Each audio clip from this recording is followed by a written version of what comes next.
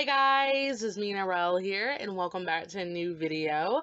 I recently was requested to actually just reply back to a comment I got on one of my recent videos, pretty much saying, hey, do you have any tips on how to find and help others find their art styles? Let me get this right, so you guys won't be confused. So I actually asked if I could just make a video on this because I feel like a comment can only get so far because other people who haven't seen that video may not see my reply to that request. So I'm like, I'm just gonna make it a video because a video can prove so much than a comment can, and luckily the person said yes to the video idea, so I'm happy because this is actually a really popular topic on the art realm of YouTube. So I finally get to put my 2 cents into this topic, and throughout my videos I actually did kind of explain what I thought about it,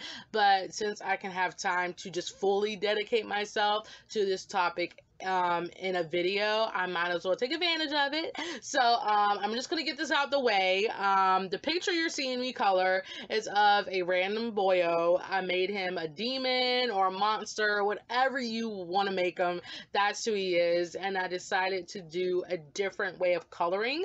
I'm not one to put down the color and color on top of it, but since I've been doing a lot of highlighter artwork, this is what I'm living for. So I did make his skin the base tone gray, and I colored on top of it because I wanted him to have a dead look. And then I did add some blood near the end. I didn't add a lot because I don't know how much blood a lot of people can take, so I kind of added a little minor blood, but that's pretty much the sum of the artwork. This is a coloring page on my DA, and I know I'm famous for saying it's going to be down below, and it's never down below, but I will make sure, guys, it is down below. And I will try to go back on my older videos to kind of put all of the links down below to that as well, so you guys can color my artwork, because a lot of you shown interest in coloring my line arts. So you can go crazy and color him whatever colors you would like. You don't have to stay with the colors I chose, just color him with what inspires you to color him. So that's it for the artwork. So now I'm going to get into my thoughts of how people can find their art styles. I think all of us artists, well, all of us older artists can mutually agree that finding your art style is not relevant when you actually start drawing, nor is it something that you should pay attention to. All of us say that we all have an art style. When you start drawing, that's your art style. It just hasn't grown to a full adult yet. That's why if you practice hard enough, it can grow up faster. But if you guys want my tips and my tricks of how you can go about it, just keep listening to me ramble. So my first tip is to actually get a visual library. A lot of people love Pinterest. I can't stand Pinterest. It's just hard for me to use, and I just don't like something that's a lot more steps than I want.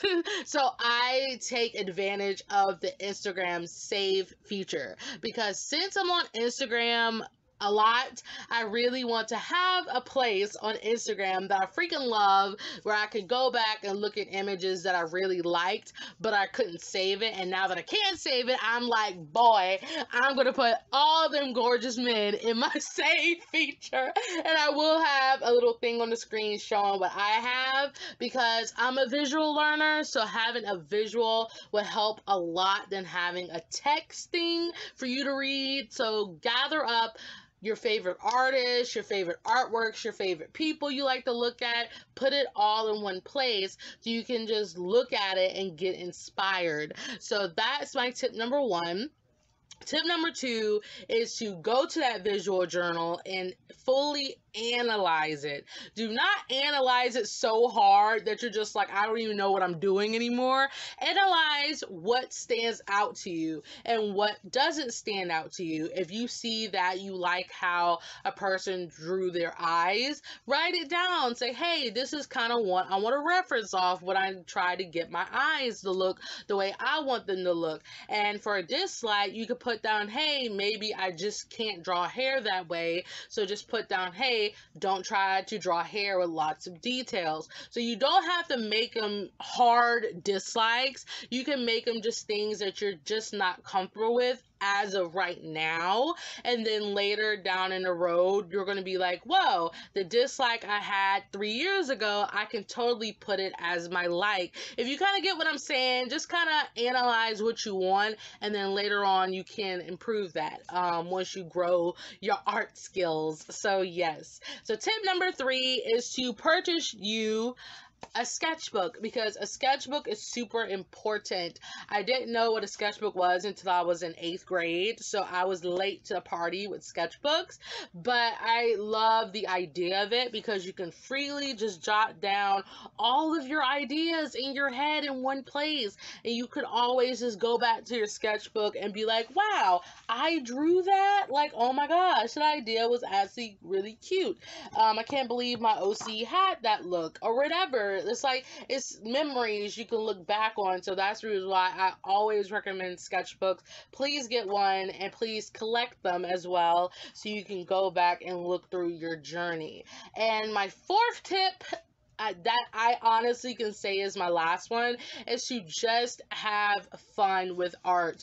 Having a art style is not the biggest thing in the world. You guys will notice that you improve over time, but just looking for that one concrete thing that you can call your own is not important, because the way you draw now may change 5 years later. So does really finding an art style matter? No, because you always improve. I know a lot of people seem that art styles are our identity in the art world, because you can easily recognize people through their art styles, but I do not recommend getting an art style just because you want to have identity and you want people to know you by that thing. Our identity in the art world is not how we have our drawings looking, but our personality and the love that we put into them. So if people can get your feelings based off what you convey in your artwork, they'll see this is this person, this is who they are, and this is why they draw the way they draw. If you kind of get what I'm saying. So all in all, just have fun with your artwork. Don't worry about getting an art style. It will grow with you. But if you guys are just looking for ways that you can become more concrete in what you want your art to look like, just look at all the people you are inspired by. Do not copy their stuff. Please, for the love of God, don't copy their stuff, but just draw what inspires you about what they do. And I'm pretty sure if you keep doing that, you will get a look of your art that matches theirs one day. But just have fun. So that's really all I have to say about this topic. Honestly, I didn't think I would have to say that much, but I just wanted to explain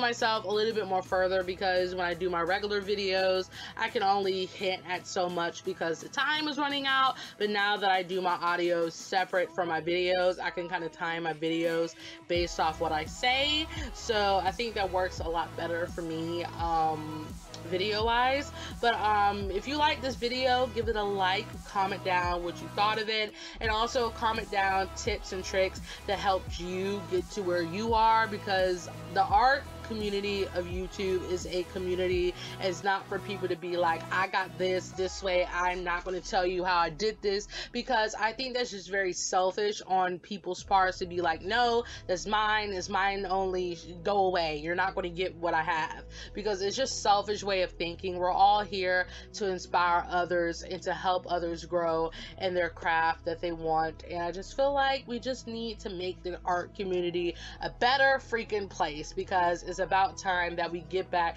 to the way it was before people got very popular based on numbers.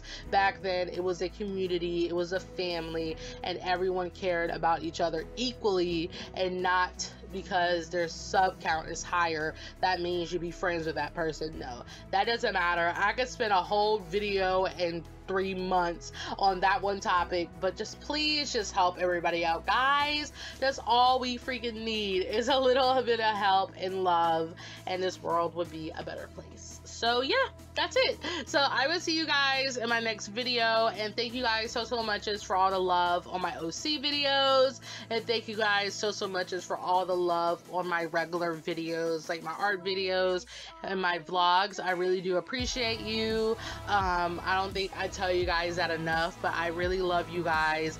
Your comments is what makes me get through work all the time, reading them at work, and it makes me get through my days a lot better. So I do appreciate you, and I love you really from the bottom of my heart. So I will get going, and I will see you in my next one. All right, bye guys.